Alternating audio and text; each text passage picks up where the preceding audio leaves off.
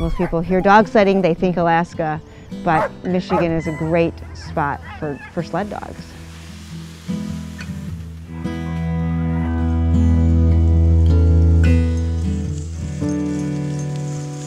Everybody's got a dog or seen a dog or knows dogs that at some point was bred for a specific purpose. How often do we really get to see a sheepdog work a herd?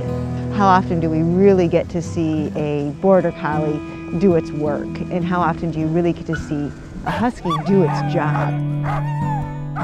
They're dogs just like any other dog. Yes, they're special, but they love to be loved. They love to get attention, except they run 1,000 miles in 10 days. My name is Tasha Steelstra.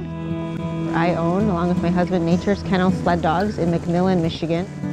We own about 170 dogs. They are all Alaskan Huskies. In addition to doing dog sled tours, we teach people dog sledding, how to drive a dog sled team. We do some day trips, overnight trips, and then we also have a racing team. So we race around the world.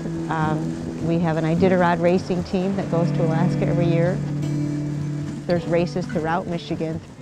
One of the largest races outside of Alaska is in Marquette, Michigan, the UP 200. One thing that surprises people is the sport is silent. So once the dogs are getting hooked up and they're excited and they're going. Once you're out there, there's no noise but the little panting of breaths. It's so quiet, and it's just something that you can totally let go and not feel like you have to be anywhere else. There is a vibrant dog sledding community in Michigan and in the Midwest.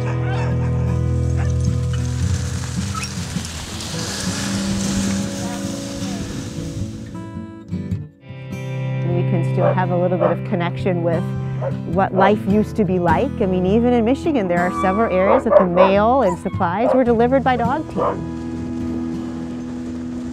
These are dogs from pups. They see what goes on in the yard. They see the excitement from their parents. They've been bred exactly to do this.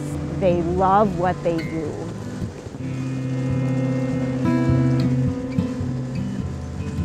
Many people don't realize what great snow Michigan has. We thrive and rely on winter. It's a great time to be outside.